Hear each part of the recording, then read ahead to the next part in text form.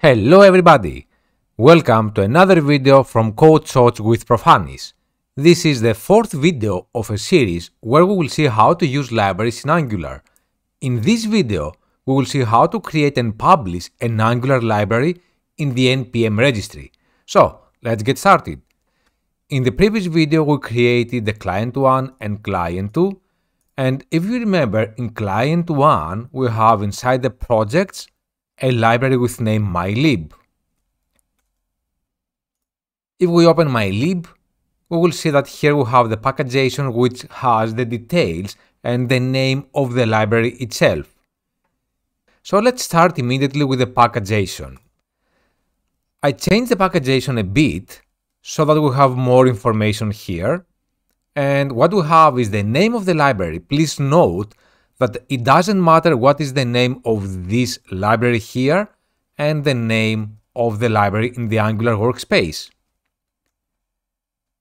my-lib is the name of the Angular workspace, whereas this one, the Code Shots with Profanis lib, is the name of the package that we will publish into the NPM. We have the version, we have a description, some keywords, and also the author details and the repository. These are the details that I added additionally from the previous video. To publish a library into the NPM, we first have to create a user. So let's go to the browser and I will go to the npmjs.com. The first step is to hit this button, the sign up, and you have to fill in the form, username, email address, and your password. I won't do this step since I am already signed up user and I will sign in. On the top right corner we can see the avatar, and if we click it, we can see the second menu item is the packages. Let's click this option. And here we can see the packages that we have in our profile.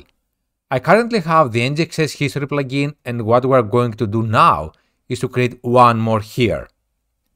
The second step, since we have the user, is to go to the VS Code into the terminal and use the command npm adduser, and this will ask for username, and we will add the username that you added during registration, your password here, and the email. As soon as you do this, you're already logged in. And how do you verify that you are logged in this terminal? What you can do is the npm whoami. And we can see here that we have my username, which is Profanis. After having done this step, we can move on to the next step, which is to build our library. So I will do ng build and the name, which is my-lib. This is done, and now I have to publish it. I will go to cd dist, my-lib, and I will simply run the command npm publish. And it seems that we have our first library into the npm package registry. We have it, Code Shots with Profanis. Let's click and see the details. This is the repository and the home page. Let me go back into the VS Code. This repository, these details correspond to here. Also, we have the version, we have the license, I didn't specify anything, the total files, and of course the readme file here, which is the default from Angular CLI. And the question now is, how can I install this? How can I use it? Like a normal npm package, right? So I will click here, the installation, and just paste it. Before entering this command, it's very important to do the following.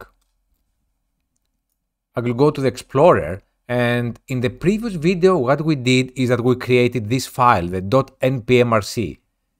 The npmrc file contains configuration for the npm to know how to behave when we install packages. In this file, we have only the registry, which is the path the npm should look at. Since we will use the default npm registry, we do not need to have this file. So I will delete this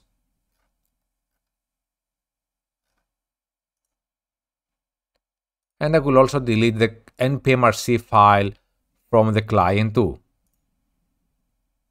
And now we can install this command.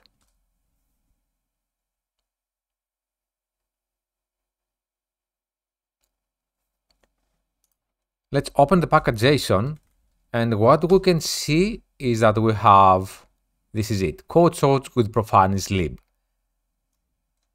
And how can we use this now? If you remember what we have into our library in the projects my-lib, src, in the public API, we have this module and we also have this component. The module name is my-lib module, and I will go back and we can see that the component, the selector is lib my-lib. Let's close everything and I will go directly to the tsconfig.json and I will replace the path. And instead of profanis lib, I will replace it with code source with profanis lib. And I will go to client one, kill the server and rerun. And it seems that it works, code source with profanis. This is what we have. And if we're wondering how to do any change, let's go again to the my-lib component in our library, and I will do code source with profanis update. Always whenever we do any change, even a slight change in our library, we have to increase the version. So from 3 I will go to 4. And now again, what are the steps? ng build and the name of the library, which is my-lib.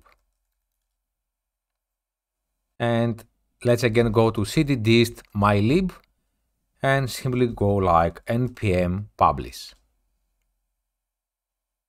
Please note that if you immediately reload the page, it might not appear immediately your latest change, so give it some time. And this is it, we have the latest version.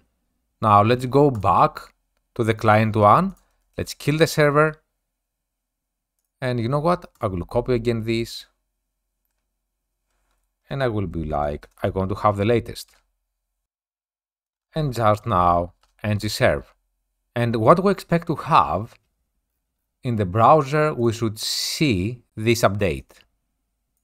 And here it is, update. So this is it. This is how we publish a library into the NPM. And you might be wondering now, how can I delete a package? Like we publish, we have to unpublish. So npm unpublish, this is the command, and you have to define here the name, which is code source with profanis. You have to specify the version you're going to unpublish.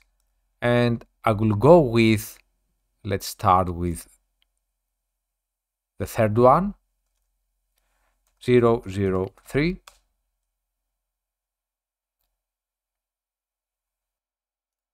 So the third version is no longer here, and we can even do the same with the latest version, which is the fourth.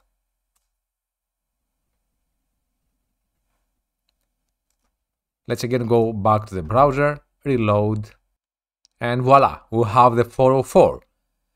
So this is it. In a nutshell, in order to publish a library into the NPM, you have to create a user, you have to log in, then you have to build, publish, and install. So that was it. Thanks for watching. Please let me know what you think in the comments below and do not forget to subscribe. See you in the next video.